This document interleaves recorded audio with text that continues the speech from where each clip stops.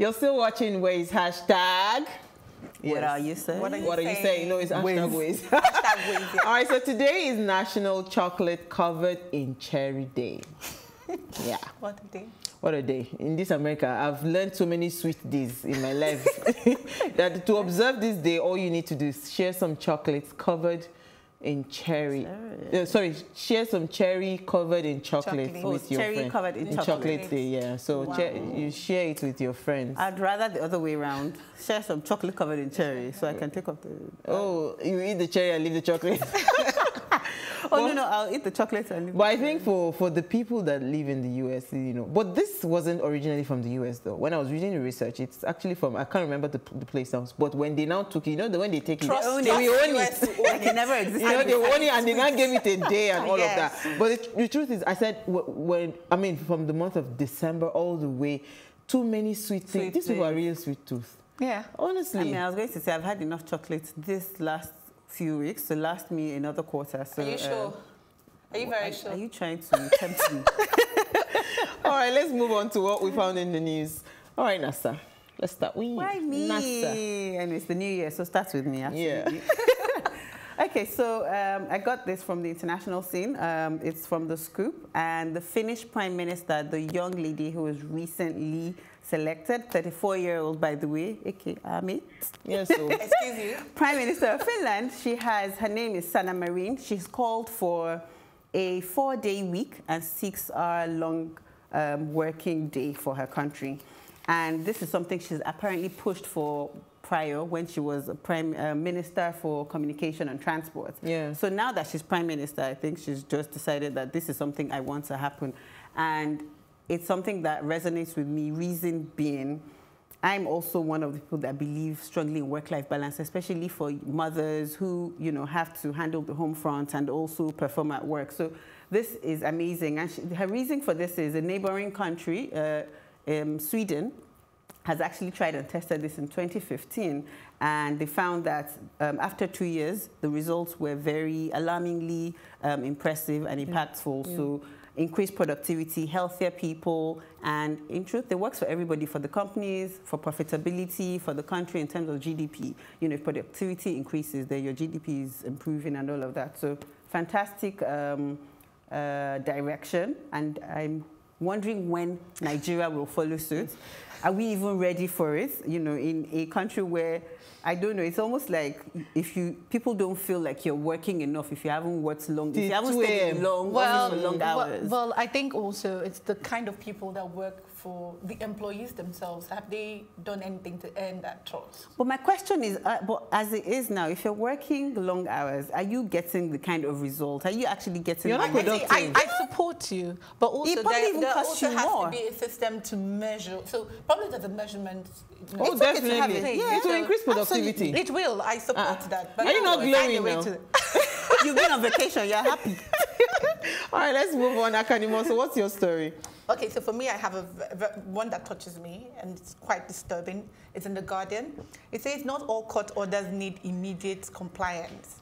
And this was said by the Attorney General of the Federal Republic of Nigeria, who also doubles as the Minister of Justice, Abubakar Malami Isan.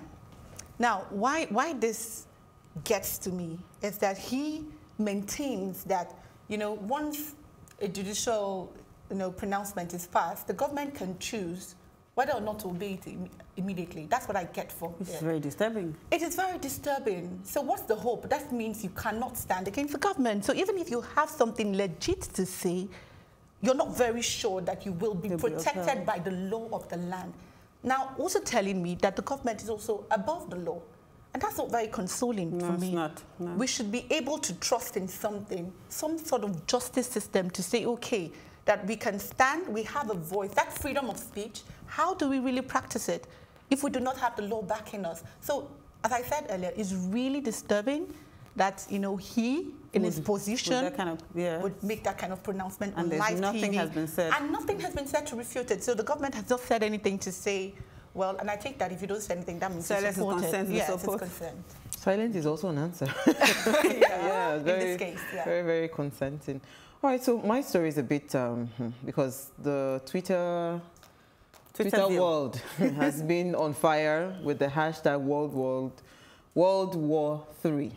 And Qasem Soleimani is an Iranian military leader that was killed as a result of an order that the president of the United States of America, Donald Trump, ordered, an airstrike, and he was killed in that airstrike. He was killed alongside some of his, would they call them militia group or whatever. So, and now the country leader, they've come out to say that that's Ayatollah.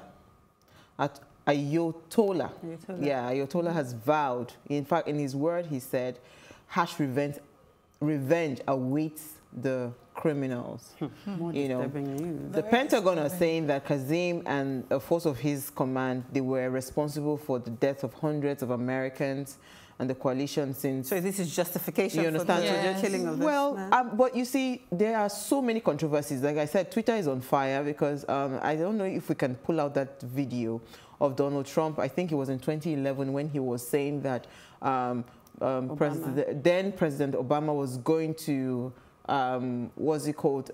strike Iran to show that as a show of his, like maybe re-election or whatever, that he didn't have the capacity to negotiate, that he was a weak.